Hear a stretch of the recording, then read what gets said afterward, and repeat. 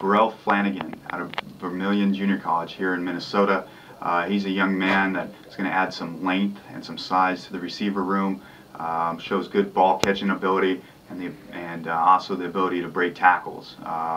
He's going to add depth to the receiver room, and I think he fits the profile again who we're looking for, another in-state kid, a little bit more mature, so he can add hopefully some maturity and leadership to the receiver room as well. But I'm excited and fortunate to have the opportunity to work with him.